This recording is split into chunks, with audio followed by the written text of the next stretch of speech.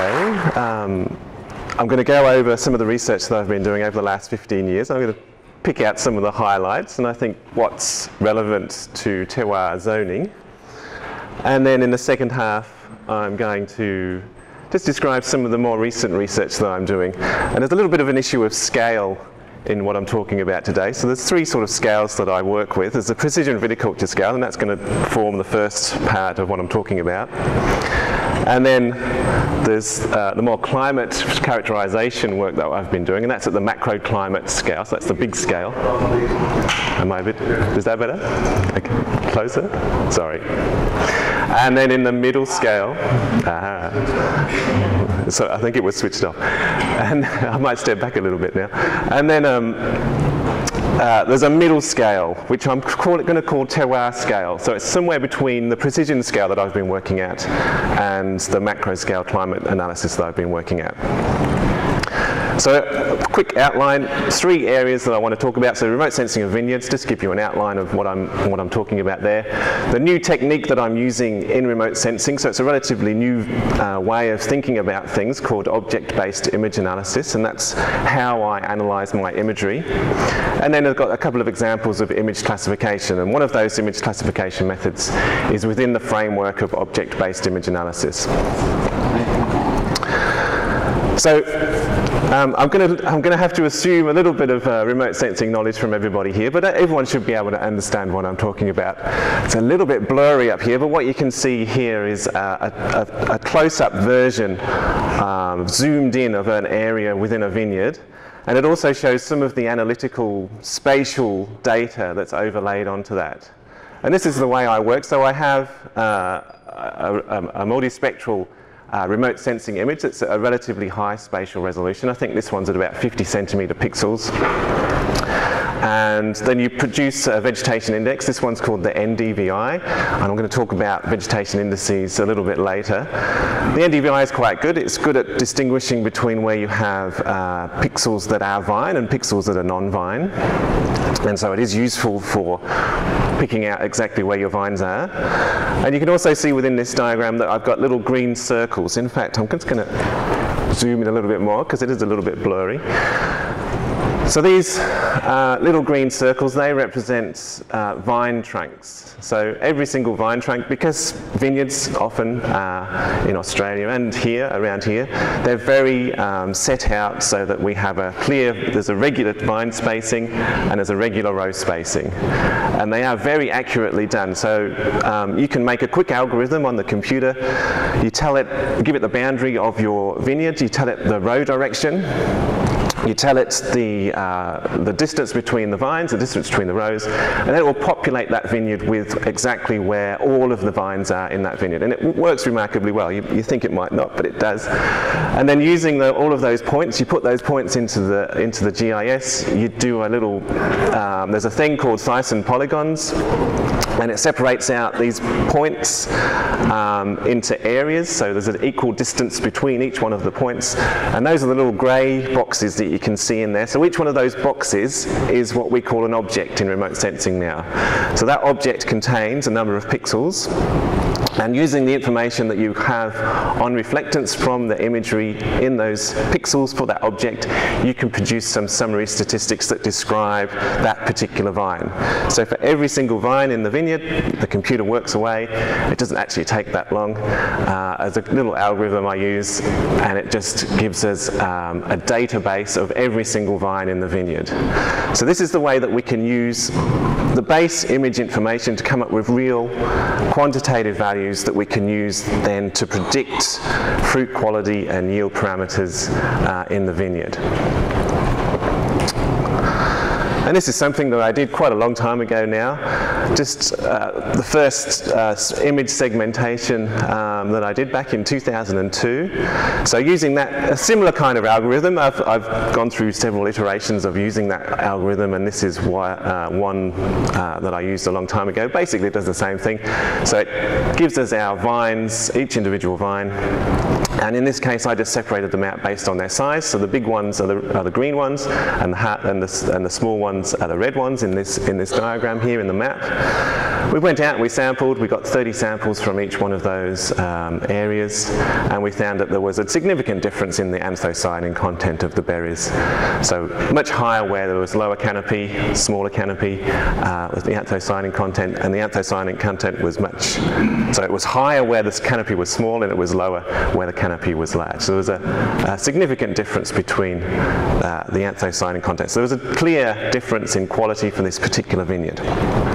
So this worked in this particular vineyard case, and we did this study over 2 years at this one site, and everything was consistent. It worked quite well. And some of the things that we found in this particular vineyard was that the correlations could change over time depending upon when you took your imagery. This diagram shows us the strength of the correlation with different fruit and yield variables. And I've got canopy density, which is basically the mean NDVI from those objects that we characterized in that first image. And sometimes we saw that you had a negative correlation early in the season with canopy, and then you had a positive correlation later in the season. If it's in that little dashed line there, if the point fell in there, then there wasn't a significant correlation. So they tended to be, in this particular vineyard, if you took an image early, it was strongly correlated, and it might have been negative, and it was strongly correlated later in the season with canopy, and it was positively correlated. So there's this switch in correlation as we move through the season. So this basically tells us, depending upon what time of the year you are doing your imaging of your vineyard, in this particular case, it affected the strength and the direction of the correlation with the fruit. So we're all talking about relative relationships here. So we can't predict absolute values. We're just talking about the spatial differences. This diagram, so I also worked out canopy area. That was the threshold, the count of the number of pixels in that object that were above the threshold NDVI. And we had different correlations. You can see some of them are quite similar, so the pattern of correlations over time a little bit similar, but it was different. So depending upon how you characterized and what statistics you used for your objects, it did affect the strength of the correlations again.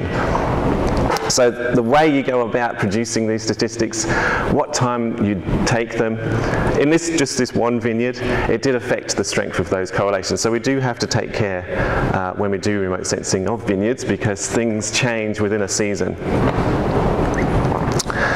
In this particular case, we think the cause of that change, that reversal in the correlation, was due to the characteristics of the soil that the vine was growing in. The vineyard was about 20 years old. The vines that were growing in the deeper soil, a little bit lower elevation where it was a little bit more moist, they were much larger. The vine trunk size was much bigger. And they had a slower start to the season, so the canopy developed a little bit more slowly, but they had more water availability and they produced larger canopies by the end of the season. So you can see at the start of the season, so we're just looking at the second or the third vine as we're going left to right, you can see for the ones that are in the warmer, shallower soil, their canopy grew earlier and so it's larger than the larger vines at that time of the year, but by the end of the season, the ones that were in the shallower soil were smaller than the ones that were in the deeper soil. So that was the cause of the change in the correlation in this particular vineyard. So I was lucky enough to get funding, and we were able to do another study. This time we had 2 vineyards, and we were able to do it for 3 years. So overall we've got 3 vineyards, and we've been able to do it for a total of 8 years if you take into account all of the times that we've done it. We did some imaging, again, various times across the season, and we just wanted to have a look at what the differences were between different styles of vineyard and whether that had an effect on the strength of the correlations that we got on how we were able to make predictions about fruit quality and yield based on the canopy characteristics. So this is quite a large vineyard. It's 12.2 hectares, a single management block in Griffith. It's Shiraz, and there are 19,824 vines in this vineyard. So using this algorithm, we are able to produce a database for every single vine in that vineyard very quickly. When we did this, we thought we had an error because you can see that there is this striping effect within the vineyard, and that's a common problem you get in these vineyards when you're using remote sensing, because there's an aliasing effect that artificially changes the pixels, and we thought we made a mistake with the georectification process, but in fact there were snakes in the irrigation system that were blocking the water from going, dead snakes in the irrigation system, and that's what caused those things. So after doing the georectification 3 times, we went out to the vineyard and we found these snakes, and we actually made a large improvement with the vineyard because we improved the irrigation system. There were other things in this vineyard. There were other things in this vineyard that caused problems as well. There was a different pruning system had been used in that lower half of the vineyard, so they expressed more vigour in that lower half. And you can see on the western side, closer to where the irrigation pump was, they got a little bit more water as well. But just by doing this, we were able to make great improvements in that vineyard, and we were able to even out the productivity. So here's some more diagrams that show the relationships between some of the yield components and fruit quality components that we sampled from that vineyard. If it's between those 2 lines, then it wasn't significant. So you can see for the total soluble solids of the fruit that was collected, there was very few significant relationships, but for yield there was quite a good one, and berry weight was the key component of the yield that showed good relationships. And phenolics again and colour, of course they're very closely correlated, but again they were negatively correlated with the canopy characteristics we were deriving from the remotely sensed data. I've also changed in these diagrams. You can see when we looked at the first change over time, we were just using days since bud break. Now I use cumulative growing degree days. It's a measure of the phenological development of the vine, and I think that makes it more easy to compare across years and seasons. Here's our other vineyards. This one was in the Hunter Valley. The previous vineyard, it was hedge pruned, machine pruned, so it had quite large canopy. This one was VSP, so it had much smaller canopy. It was very well managed, so hands-on, hand-picked, looked much neater. It's in the Hunter Valley, so tourists will come by, so it has to look neat. And in this one there was still quite a large variation that we were able to pick up from the remote sensing device. The relative differences you can pick up from the remote sensing device can be quite accurate, so we can still show these differences, but it doesn't necessarily mean that there are big differences within the vineyard. And when you look at this one compared to the one we had in Griffith, the canopy looked very similar all across the vineyard, but the remote sensing can still pick out the differences. In this particular case, we didn't find very good correlations with many of our fruit and quality variables that we sampled from the vineyard, so it was quite a different situation. You can see that they're quite close to the line, or they're within those 2 lines, and that means that there weren't very many strong correlations. And that's just simply because the canopy was so small, it was so similar right across the vineyard. So it does depend upon, so basically what I'm trying to say is it does depend upon the characteristics of your vineyard as to whether this remote sensing technique will work or not. So some cases it will, some cases it won't. You need to think about the type of canopy that you're looking at as to whether it will work or not. So in those diagrams you might have noticed some little acronyms and things, and I've been talking about the Normalized Difference Vegetation Index, but I don't actually use the Normalized Difference Vegetation Index anymore. Normalized Difference Vegetation Index, when everyone puts it in their paper, they cite this paper. It's Rouse et al. 1974. If anyone's doing remote sensing, they would have cited that when they write the NDVI equation, but I bet no one ever reads it, because this paper was produced in 1974. It was a long time ago. They were using 80 meter pixels, and this paper was particularly looking at rangelands, grass, very low level of biomass. The NDVI is great for that, and it works really well in this paper, but when you've got very high spatial resolution pixels in a vineyard, you have very high levels of biomass, and the NDVI is not very good at all at distinguishing between levels of biomass when you've got a high level of biomass to start off with. So I don't use the NDVI NDVI. Oh, here's a thing that shows the number of leaf layers. So leaf area index first is NDVI. You can see as you go from 0 to 1, there's a good differentiation between NDVI. So this is the number of leaf layers, but obviously in a grapevine canopy, there's 2, 3, 4 layers of vegetation, and you can see the NDVI doesn't increase very much as you increase the number of leaf layers. So I've looked at some other ways of characterizing the vegetation. The EVI, the Enhanced Vegetation Index, and the Triangular Vegetation Index, from my literature review, I identified those using similar bands of the spectrum. Some are from a cheap multispectral system. You can produce those indices, and they are better for where you have high levels of biomass. So I did some analyses, all of these correlations. Basically, the higher the number here, the better the index. The ones that worked out the best was the Triangular Vegetation Index, just using the pixels that had the higher values. So the 50% higher values within the objects that I'd defined, the Triangular Vegetation Index is the one to use. So if you are going to do some remote sensing, just look up Triangular Vegetation Index. That's the one that you should be using, not the NDVI, and certainly not the simple ratio. Okay, so I've got a little bit of time. I can talk about image classification. So bring this back to terroir. So I'm going to go through 2 here. I've got ISO cluster classification to start off with. This is the traditional method that you might use to classify your remotely sensed images. And then I'm going to talk about it in an object-based image analysis framework, which is a new way of doing things. So here's a soil electrical conductivity using an EM38 survey. So there's a little bit of variability. Remember the image that I showed you before? You can see there's a little bit of a correlation there with what we saw in terms of the canopy. This is the elevation, so there was about a 20-meter variation in elevation from the top of this vineyard to the lower bit, and there's a little bit of variability within that slope as well.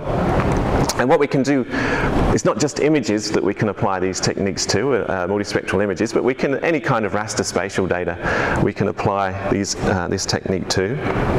So basically what I'm doing is I'm using both of those equally to define areas within the vineyard based on the elevation and the EM38.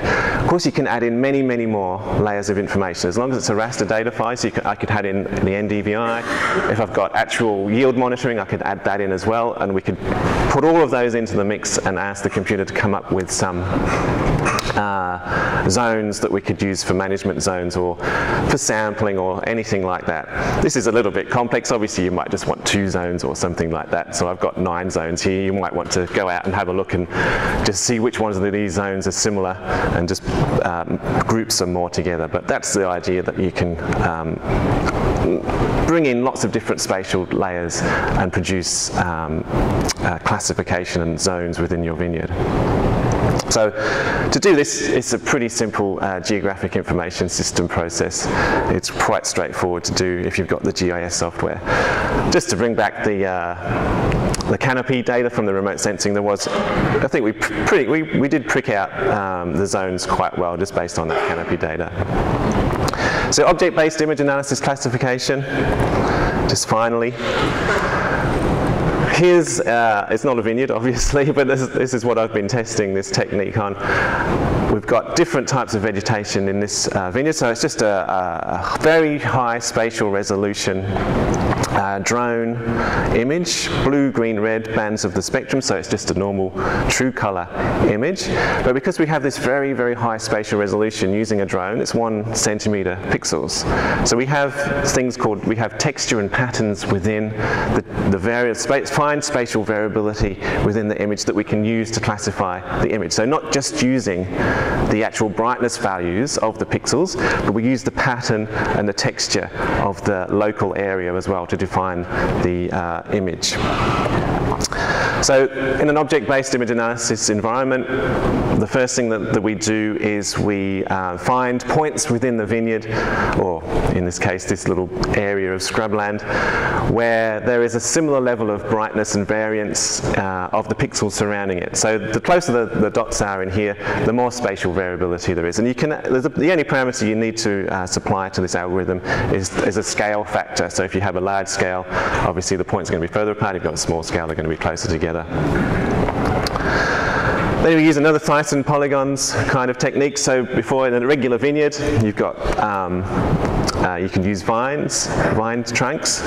Here in this method, we just have a more open system, and I imagine doing this at a much larger scale. So I'm not going to be using individual vines anymore. I'm going to be doing it in this sort of technique. So it picks out areas that are quite similar to each other. So there's our objects that we've provided, and I imagine doing this in a vineyard and having a similar kind of diagram after I've taken out the inter-row spacing. And then of course we can classify those, and obviously we can produce a map. In this case I'm just determining differences between the major types of vegetation, but in a vineyard we can determine the differences in some other characteristics of the vineyard. And so this is what I'm going to be trying to do in the future. And I don't have time to talk about any of that. So hopefully in this seminar I've just given you an idea of how I go about doing my remote sensing of vineyards in an object-based image analysis framework, so taking the pixel values and working out metrics based on the pixel values within those little areas. The way I deal with phenology, the best vegetation indexes to use, don't use the NDVI. And how this image classification technique works in an object-based image analysis classification environment. Just got a few acknowledgements. There's a lot of people do help me and have helped me over the years with some of this. Greg shouldn't actually be on there because I didn't get a chance to get onto the work that we've done, and that's led to some new things. So you can take his name off. But everyone else on there has helped me with the stuff that I've presented today. And of course the Grape and Wine Research and Development Corporation, which I think has changed its name or something, did pay for a lot of the research and the flights and things that did go into producing that research. Thank you.